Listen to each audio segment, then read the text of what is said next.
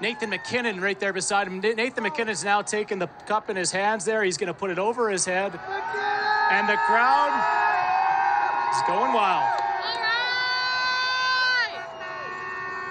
What's special about this float, and it's a story I'm sure you've heard time and time again this week, is the things that these guys have been through to win this cup. Erik Johnson, the longest tenured athlete in Denver sports, he was there during the rough years. Gabe Landeskog was there during the rough years. Nathan MacKinnon was.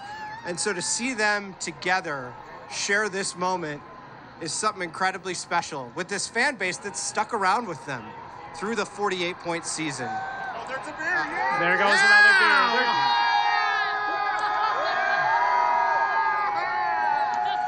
Of course, Erik Johnson, who quite famously this week had mentioned that there isn't any alcohol left in the city of Denver after the celebration for the last few nights, grabs a beer from somebody in the crowd.